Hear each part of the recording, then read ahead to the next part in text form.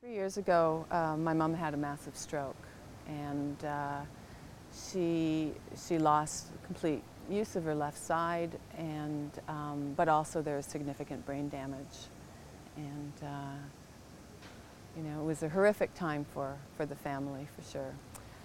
Oh gosh, I mean, there's so many reasons why Runnymede Healthcare Centre is special. It's, first of all, it's a beautiful facility.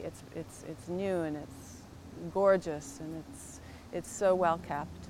But beyond that, it's the staffing. It's the staffing from top to bottom, not just the professionals and the healthcare workers, but also the person sitting at the doorway who greets you by name.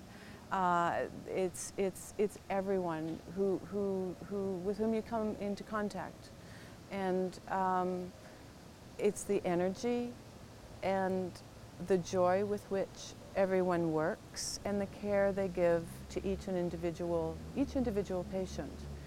It's all of it, really, and it has the facility has a great big heart. It just does. The staff is outstanding. They're emotionally involved with all the patients, and they care so deeply, and I think what for me is most impressive is how hopeful they are all the time, and despite even a situation like with my mother where there's very little hope that there's any kind of rehabilitation or anything like that, the staff still comes every day with bright enthusiasm, and it's extraordinary. They're angels.